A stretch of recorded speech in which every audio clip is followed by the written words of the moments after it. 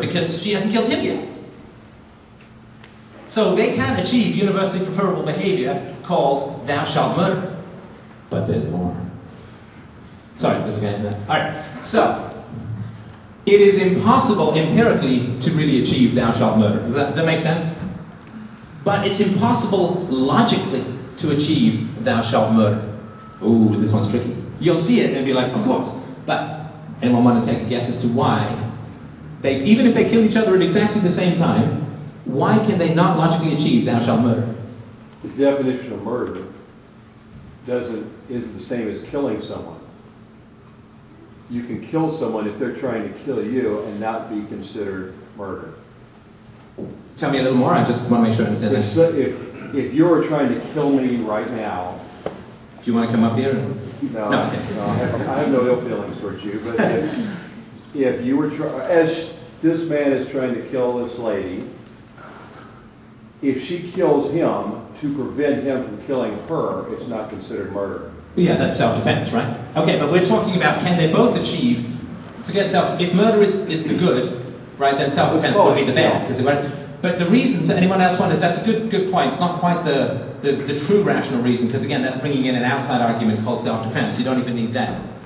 Why can they not, if you want to have if you can speak? She would have to resist me. Oh yeah. This is a man who knows a little bit of something. So I'm going to stay over here while he continues to do his deed. Okay, well listen, so tell me more. Well, for it to be murder, she would have to resist, otherwise it's something else. Right, so if it's not murder, so if she wants to be killed, it's euthanasia, right? Yeah. Right, like if you steal something from me, I don't want you to steal it, it's theft. If I don't mind you borrowing it, right? So the reason, not only can they not physically kill each other at the same time, but it's only murder if the lady doesn't want to be killed and he does. So murder cannot be universally preferable behavior because it's only murder if the victim doesn't want it. They can't both want murder at the same time because then it's not murder. Does that make sense? I know this is tricky. Should we try it with another example? The next one is called Greco-Roman breast knocking. With hot oil. Okay, sorry, just one more thing. Here. I might want this. Okay, no, that's fine. Alright, so, you have a lovely cupcake. What about theft is universally preferable behavior? Oh, let's do 2 cupcakes. I knew I kept 2 for a reason. There we go. Alright, so theft is universally preferable behavior. So you both desperately want each other's cupcakes. Drool a little, if you get it. So you both want each other's cupcakes. You can't achieve it physically, right? I mean, you can both steal from each other at the same time. I think it's not universal because theft is an act of time. Once you've got it, you're not stealing it anymore, right? But why can't it be achieved that they can take each other's cupcakes and have theft be universally preferable behavior? So, unless you don't want it to happen. Yes, right. It's exactly. It's only theft if you don't want it to happen. So you can have theft as UPB only if she doesn't have theft as UPB. Because if she doesn't want you to steal it, that's what makes it theft. But if she does want you to steal it, it's not theft. So if you both have theft as UPB, theft cannot occur. Does this make sense? Okay, we're not going to do the rape one.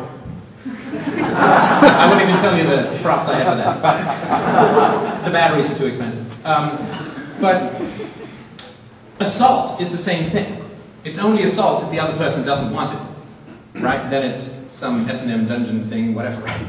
But thanks, I think that's great. Thanks for that, I appreciate that. So these are just some examples of how you can come up with a system of ethics that says, yeah, you can achieve don't steal consistently.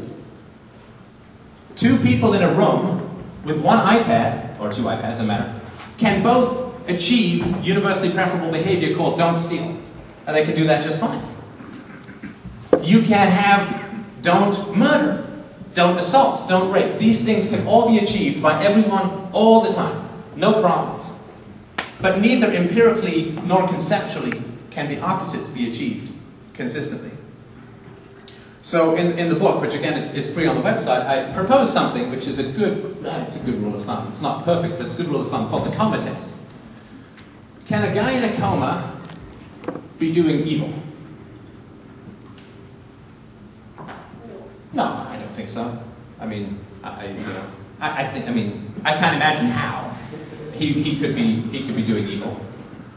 And I think that's an important thing, right? So if a guy in a coma can't be doing evil, then actions which are defined as good, that are positive actions, are kind of problematic, because it means that he's doing the opposite of a positive action. So if you have thou shalt murder is the good, then the guy in the coma is doing the opposite of that, because he's not murdering.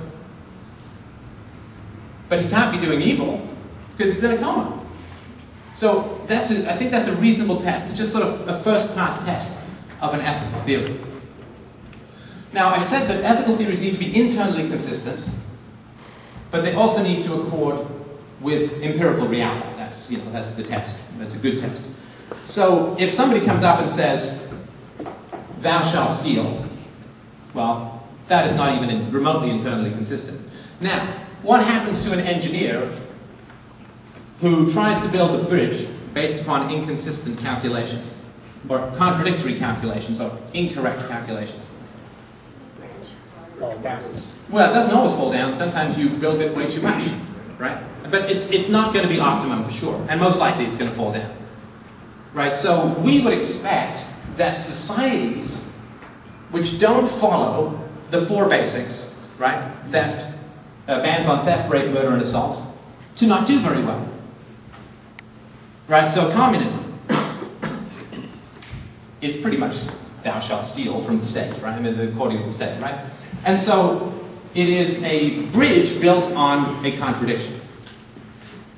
Because only some people are allowed to steal, those in the Politburo, and then everybody else is not, and all this kind of stuff. So we would expect that society to not do very well. Because it is a bridge built on incorrect, inconsistent, contradictory principles. As we, as a society, lose track of the basic moral principles that, in many ways, are sort of the common law foundation of Western civilization, how well are we doing? As we continue to have thou shalt steal through debts, through counterfeiting, through all of this sort of nonsense, we are doing progressively less well as a society. I mean, it's all masked over by massive amounts of debt and being forced to use this monopoly money that they pass off as real money. But we would expect that societies that propose behavior that is more contradictory, that have universal standards that are more contradictory, that are more problematic, for that society to get worse and worse. And quite the contrary would be true as well. That when societies put in these basic ethical rules, no stealing, no killing, no raping, no murder, that those societies would generally tend to do better. I think that, the big view of history, as you probably know, I mean, all libertarians here, so you got this subsistence, oh, Roman Empire, oh, like starvation, Black Death, subsistence, and then, starting in it depends on when you measure, the agricultural revolution, sort of 13th century, industrial revolution, 17th, 18th, 19th centuries, massive increases in wealth, to the point where we can have these kinds of conversations and not, be hunting for the last starving rabbit in the forest. And it's because we have, to a large degree, begun to, more so than in the past, respect things like property and things like bans on assault and so on, right? Now, I mean, a lot of it has been displaced to a lot of statist mumbo-jumbo muckery in the financial world and in fiat currency and so on, but we have done a lot to bring about these basic moral rules in society, which is why we've had this massive increase in wealth. I mean, if you look at the basic rights of property available to the average citizen in modern Canada versus ancient Rome, I mean, it's night and day. I mean, ancient Rome, I don't remember the percentages. It was, I think, 60, 70, or 80% slaves. So, massive violations of thou shalt not steal. Stole the whole person's life and turned them into property. You know, there's that old, just